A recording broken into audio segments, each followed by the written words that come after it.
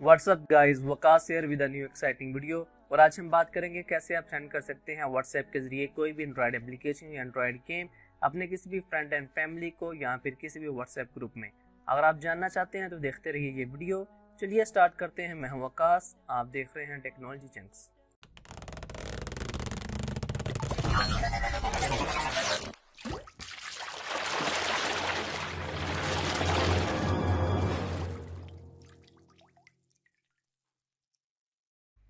Okay friends, WhatsApp के जरिए कोई भी एंड्रॉयड एप्लीकेशन या एंड्रॉयड गेम सेंड करने के लिए सिंपली आपको क्रिएट करनी पड़ेगी उसकी APK file. APK file create करने के लिए आप यूज कर सकते हैं एप्लीकेशन एपीके एक्सट्रैक्टर। मैंने इसका लिंक डिस्क्रिप्शन में आपके लिए रखा है, वहां से इसको डाउनलोड कर सकते हैं।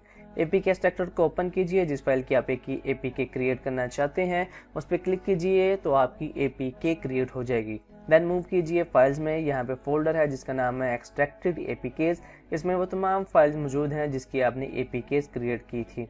उस फाइल को ओपन कीजिए और रीनेम करते हुए लास्ट में जो एपीके फॉर्मेट है उसको रिप्लेस कर दीजिए txt के साथ। जब आप उसको txt के साथ रिप्लेस करेंगे तो आप देखेंगे कि उसकी जो फॉर्मेट है वो चेंज हो गई है।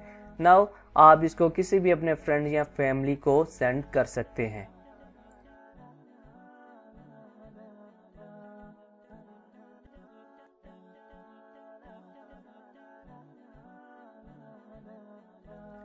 सेम इसी तरीके से आप सेंड कर सकते हैं एंड्रॉयड गेम्स। मैं यहाँ पे एपीके क्रिएट कर रहा हूँ गेम क्लैश ऑफ क्लैन की।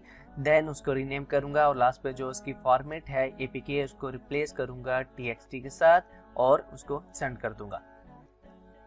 नाउ फाइल रिसीव होने के बाद उसको सिंपली डाउनलोड कर लीजिए। उसके बाद जाइए व्हाट्सएप में, देन मीडिया में। वहां पर एक फोल्डर है जिसका नाम है व्हाट्सएप डॉक्यूमेंट्स। आपकी फाइल इस फोल्डर में सेव हो जाएंगी। यहाँ पर आपको अगेन करना है फाइल्स को रीनेम और यहाँ पर हमें करना है उसका उलट।